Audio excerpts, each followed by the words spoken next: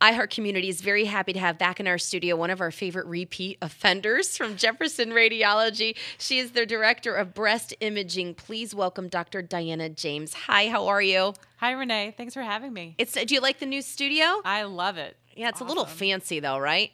It is. It's very intimidating. I feel it's a little overwhelming. It's very, go to mycommunityaccess.com. You can see pictures of our new studio. But we're very happy to have Dr. James back in our studio as we are doing a Mammo Series, if you will, and we're telling some stories on air, both on commercials, and then, of course, on mycommunityaccess.com, you're going to be hearing from Chrislyn, Susan, and Carrie. They're going to each tell their experiences that they've had with Jefferson Radiology. I'll soon be telling mine as we won't get into the off camera, but off mic conversations. But in any event, Dr. James, tell me a little bit about what you do, the updates, the 3D imaging, and everything that is available to women and all people for breast imaging and breast cancer awareness.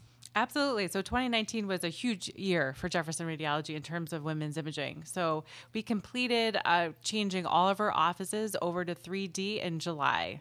So we're 100% 3D now, which is awesome. It's an amazing technology. We've been finding many things that need to be found. And just for anybody that doesn't know the difference between maybe 3D and 2D, the 3D is like an ability, it enables us to actually look into dense breast tissue. So we're able to look through the layers of the dense breast tissue and find very tiny cancers, so small that most of the time, or many of the time, the patients don't need chemotherapy. And that's really our goal. Our goal is early detection and finding the earliest breast cancers to avoid a lot of the treatment that a lot of people don't like the chemotherapy and losing the hair and not feeling well. So we're doing our absolute best to maintain our edge in early detection. So let's talk a little bit about this 3D technology, because I ran into a situation with one of our family members who was asked by the healthcare provider in a place that they would go, that she went, do you want 2D or 3D? It was a question. And I even remember saying, well, you want 3D. And then she said, well, I don't know if it's covered by my insurance. And I'm like, no, 3D. And I know this because of you all. Really, this is the new standard, right? So what do you say to people that are listening going, geez, does where I go have this, or should I be asking these questions? Because, I mean, you have locations across our state where people can get this and have it accessible to them. But, I mean, this is actually really important enough to say that it's life-saving. Oh, it makes an incredible difference. So if you look at, there have been a number of very large studies on 3D versus 2D in this country, in Canada, in Europe, throughout the world at this point. So we have this one big paper that included about 500,000 patients, so a very large number of patients. And they show that the cancer detection increase, you actually do better by about 40%. That's almost double what we used to do with 2D. It's a much better test. And the other thing that I really love about 3D is that we're able to call less people back. So previously with 2D, we'd have, a dense breast tissue, maybe a little asymmetry, something that we weren't sure about, like a little island. In 3D, I can actually go through that island in real time and try to figure out, are you a real island, or are you just normal tissue, or is there something sneaky that's hiding in there? So it's really changed my ability to read these cases and just be more confident about what's normal and what's abnormal. So we call back maybe 15 to 30% less women with this new technology. It seems very efficient. It's just more efficient. It's a better test. We find more cancers. It's actually the technology with what we've put in at Jefferson. It's about the same amount of time, and it's the same amount of radiation as a 2D mammogram. So the technology has really caught up too. That wasn't necessarily true about 10 years ago, but now the 3D technology is so good. It's pretty quick. It's fast. It's the same amount of radiation, and it's so much better for patients. It's amazing. So I would definitely recommend people, like your family member, ask for the test. This year, it's finally official that it's covered by insurance, thankfully, in the state of Connecticut, which is awesome. But it took a long time to get to that point.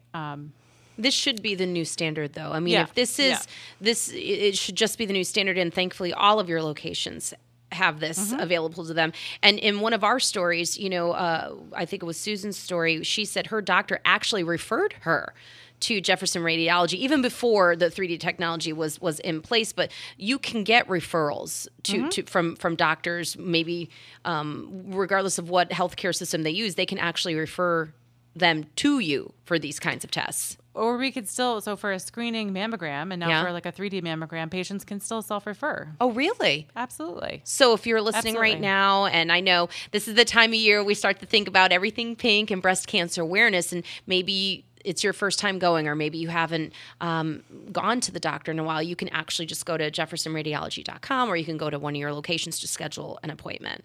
How much time do you need to schedule this? So the exam time is actually 15 minutes. Oh, see. I mean, you can't say that it takes too much of your day. No. It's probably more of an effort to make the call, to make the, I was going to say reservation, but make the appointment. Yeah, it is probably more time to set it up in your schedule, but the actual exam, honestly, 15 minutes. Everybody has 15 minutes. You know, and a lot of times people say, oh, you know, mammograms hurt, or they pinch, or they're uncomfortable. Is there any differences with the 3D procedure than the one that maybe some women are used to? So, I mean, I wish I could say that it's million times better. So unfortunately, the technology still relies on compression, like getting really good, holding the breast tissue basically still with a little bit of pressure. So that part hasn't changed. We, on our machines, we do have a new paddle, which may be appropriate for some patients. That's called a smart curve paddle.